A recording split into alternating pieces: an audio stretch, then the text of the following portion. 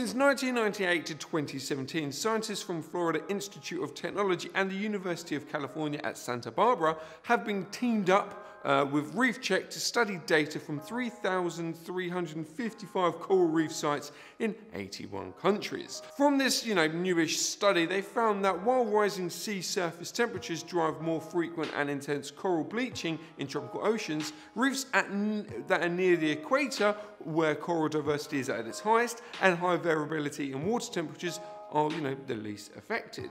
So the highest probability of bleaching occurs 14 to 20 degrees north and south of the equator, despite temperature levels there being similar to those at the equatorial sites. I said that word, I'm going to carry on.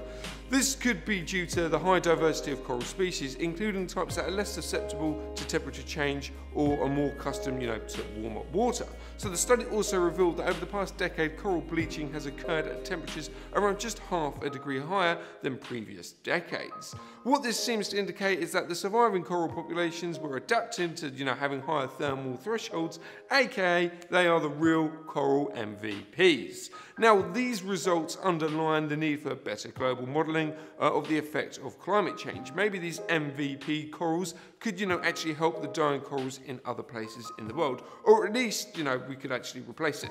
Who knows? Who knows? They're doing loads of studies on the Great Barrier Reef. But what do you think about this story? Should they actually start introducing the equatorial corals to the Great Barrier Reef, like I just said, to try and help save it? Let's have a chat about it in the comments. Thanks for watching, and as always, stay classy, scuba divers.